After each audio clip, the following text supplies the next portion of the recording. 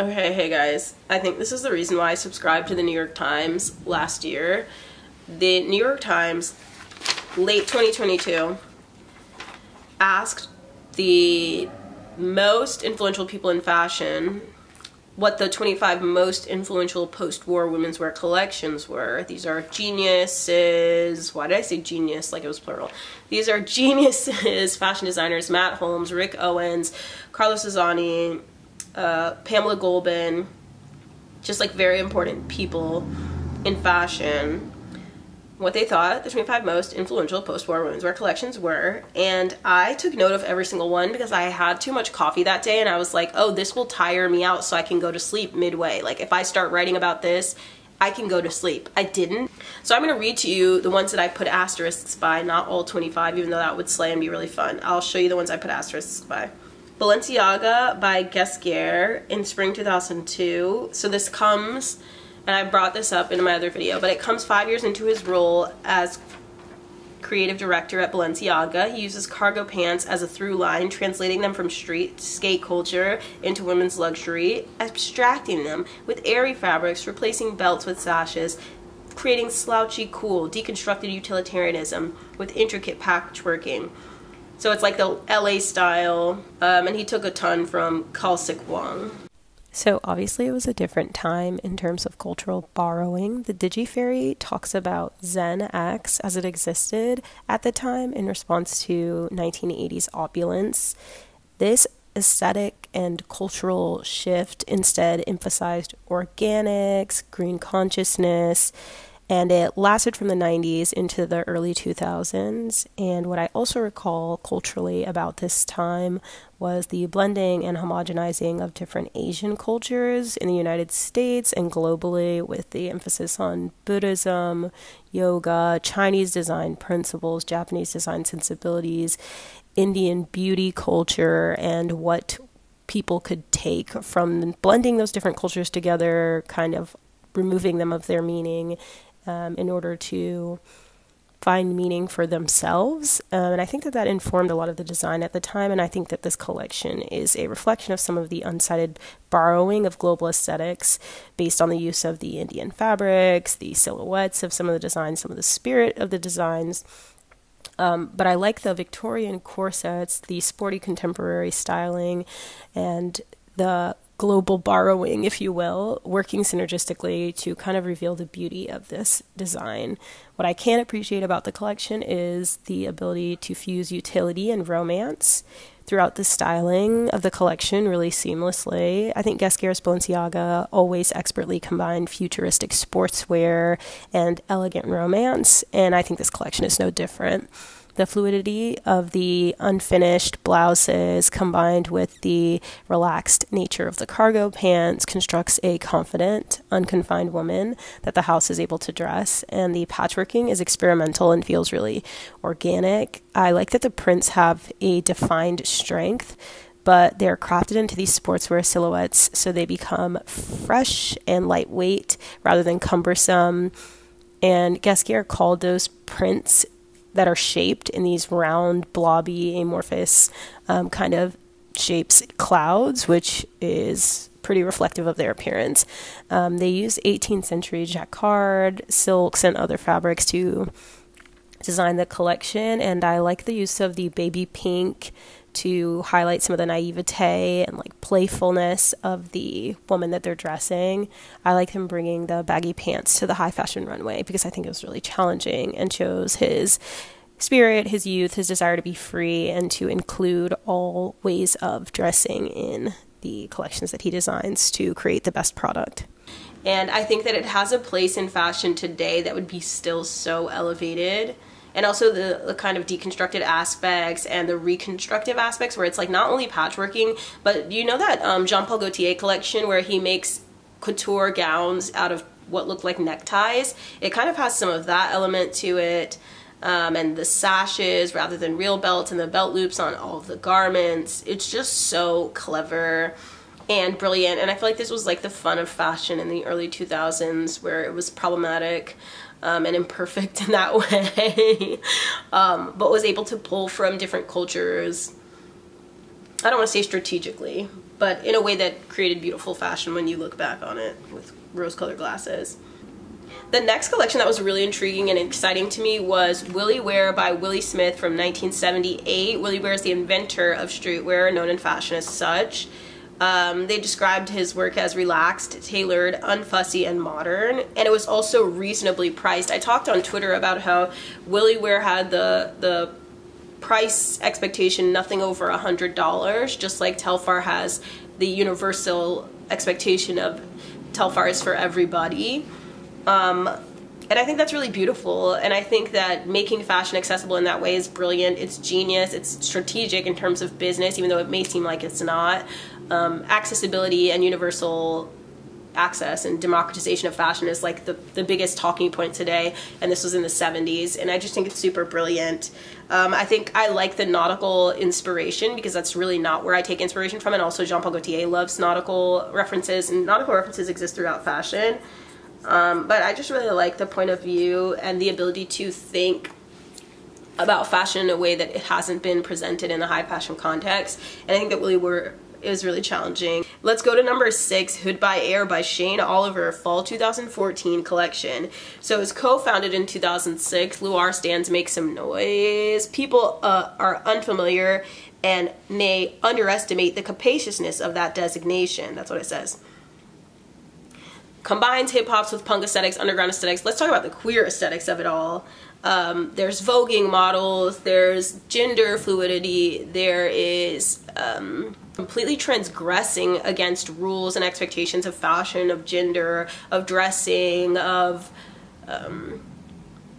creating a runway show. I remember I read a while ago, like a couple of years ago, that Shane Oliver learned how to make clothes by deconstructing clothes and then reconstructing them, like cutting them apart and just making them into new pieces. And he said that, like, or the article or interview said that it's not that he's like the best technical tailor or anything like that. He just has the ideas to make something new of the fashion that already exists. And I think that Hood by Air was so transgressive, and it's like because it's something that he was actually a part of and contributed to in terms of like nightlife culture and art culture and fashion and queer culture.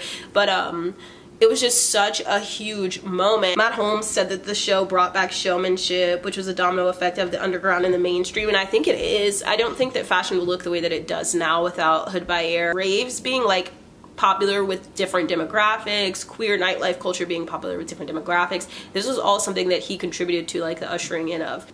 They picked Alexander McQueen's Spring 2005 It's Only a Game. Okay, I thought it was the chess collection.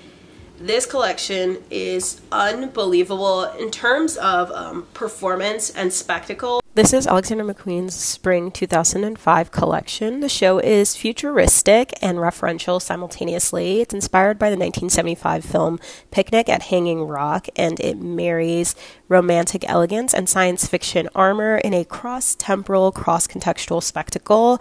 And McQueen brilliantly developed characters throughout the show, which I really appreciated. He carefully selected makeup and specific hair to match the different identities of the different actors in this fashion play. So they were choreographed to move like chess pieces throughout, commanded by a voice throughout the show.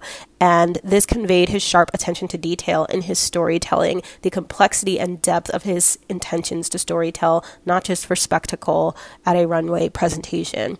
This, I feel, also humanizes the models and the customers and consumers of the brand. It makes them willful participants in conveying the narrative and identity of the brand and that season's collection, season after season, rather than seeing them as hangers to drape the designs upon. When customers are able to put themselves in the model's feet, they see themselves as part of the operation of the brand as well, rather than having the brand act upon them. You feel involved in the world of McQueen.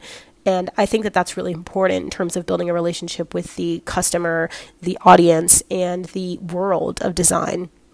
The attention to detail in the show is immaculate and the tailoring is perfect, which means the spectacle is not for naught. It's not a runway show to get attention or press coverage. It is his opportunity to storytell to the extent that he wants to. The science fiction inspiration contrasts against the kimono and the Edwardian design elements and the futurist fembot looks. I think it's a really fun combination. Robin Given said that designs could appear slightly costumey if styled together, but practical when pulled apart, and I agree. And that's kind of the value I find in a lot of McQueen's work. Okay, next they pick, we're skipping and skipping, Comme des Garçons 1997 Lumps and Bumps collection. Next is one of the most historic fashion collections in recent memory. It is Comme des Garçons Spring 1997 Lumps and Bumps collection. It was Rei Kawakubo's opportunity to offer a novel way of dressing for women. It followed the 1980s opulence and 1990s liberation to be sexy and tight-fitting and body-conforming on the runway. Instead, she offered a new perspective of design for women's wear. The designs feature protruding appendages that extend off of the models' bodies, distorting their shape beyond themselves in these soft cushions. They're often encased in narrow tube-like sheaths, which shapes that imitate bustles, life rafts, shoulder pads for football players, and even aquatic vegetation. Their design and fabrics which reflect domesticity, active wear, and even evening wear, ranging from serious and aesthetic to quite playful in print. And they all work to deconstruct our understandings of dressing and extend into the imagination of Rei Kawakubo. The models are dressed like hanging tulips, bubbles. They look floral and natural in shape. Some look maternal, as though they're harnessing a newborn life on their backs or around their waists. These shapes accentuate some of the parts that women were encouraged to hide at the time in order to construct a singular appearance of womanhood. This collection is certainly powerful in its ability to challenge that and reconstruct the existence for women, which I think is powerful and a display of Rei Kawakubo's background outside of fashion in women's empowerment, which I think is really valuable. Okay, Helmut Lang, fall 1998 is beautiful. With Peter Do's recent appointment to the House of Helmut Lang, the 1998 collections, spring and fall from Helmut Lang, are more important than ever. The fashion houses, Peter Do and Helmut Lang, both have a matching emphasis on utility, practicality, wearability, and minimal basics, as well as quality. Around the time of the fall collection, Helmut Lang had recently moved to start showing in New York on the New York calendar, and his influence was noted. After his spring collection, he was deemed the most copied throughout the press in fashion.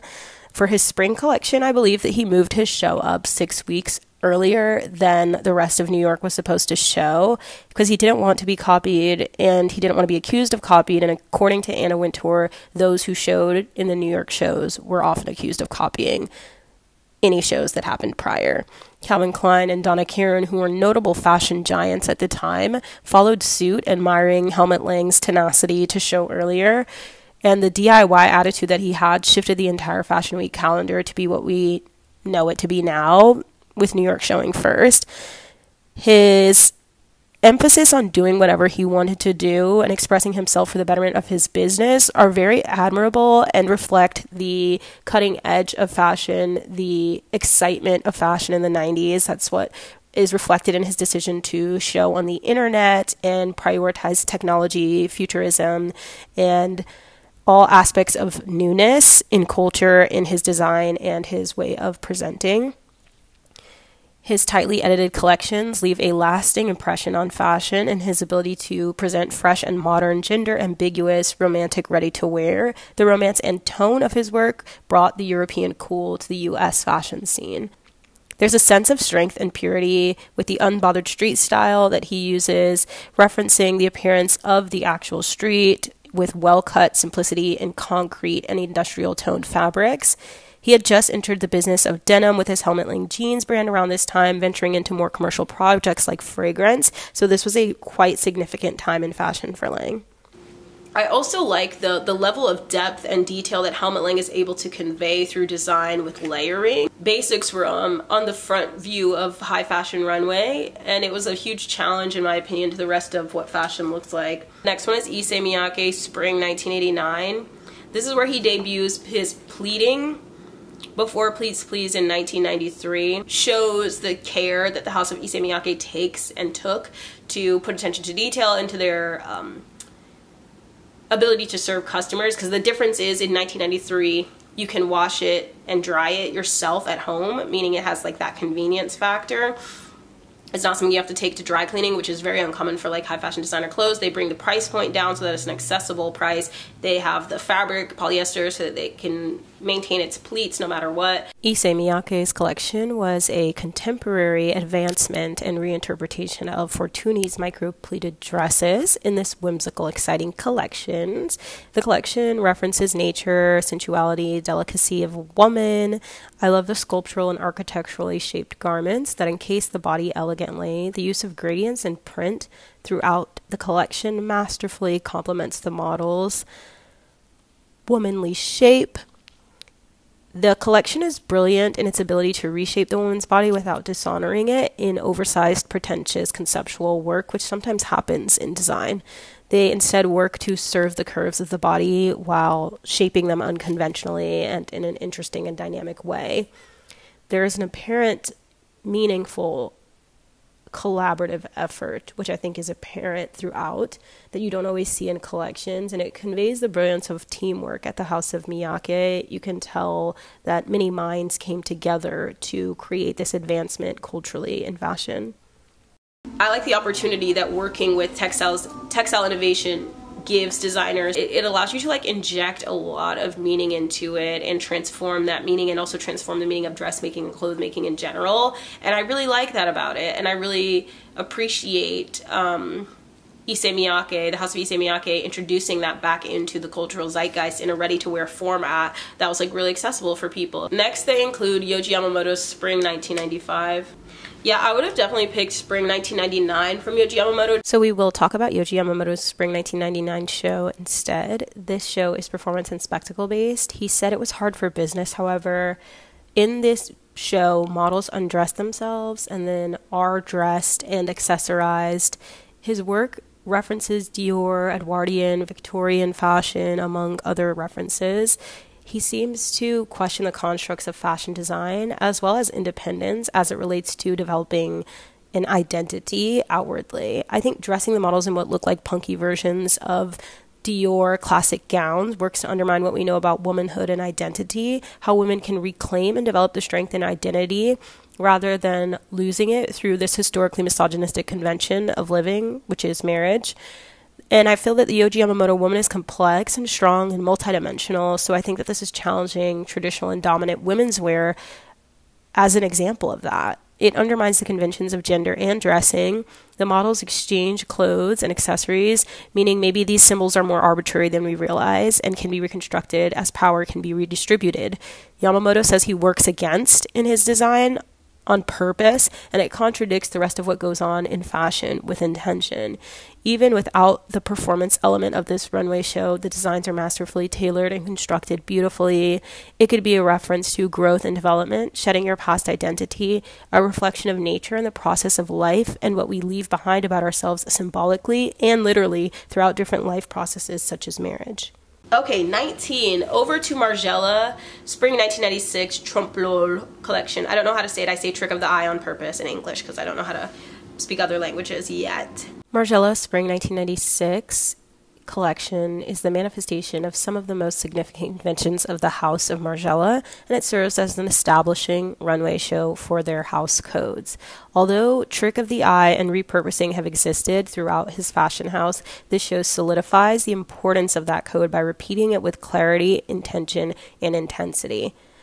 The House of Margiela revolves around questioning and destroying conventions of design, repurposing and undermining them and their symbolic meanings, and photocopying fashion and then printing it onto fashion makes fashion into a meta symbol. That's why this collection is brilliant. The repetition of the masks also conveys the importance of anonymity and allow the viewer to project themselves onto the looks without having too much shaped for them by the fashion house. This collection is a brilliant display of clothes about clothes, and it's foundational in establishing Margiela as a strong conceptual fashion house. Okay, so the last one is Prada's Spring 2000 collection. They picked Prada Spring 2000. I think many of Prada's runway shows under the direction of Mrs. Prada would suffice, but this collection is a perfect, sporty, minimal representation of the spirit of Prada. It is slightly subdued, dorky, austere, and somehow still whimsical and silly. It is immature and naive while assertive and clear, and I think that this collection is a woman's definition of romance and sexiness. It's easily sensual without being too obvious. The tone and color palette is muted and relaxed with some bold punches of color when appropriate. It is a clean and natural summer wardrobe that defines the Prada woman's taste. I liked this. I thought this was so much fun. I don't know if this video is going to be fun, but I loved going through this and seeing what collections were important to different people and figures in fashion, because I don't know. I think this is all super, super relevant and super important to people who are interested in fashion. So those are the collections. I'm going to link the article, and I'm going to brush my hair.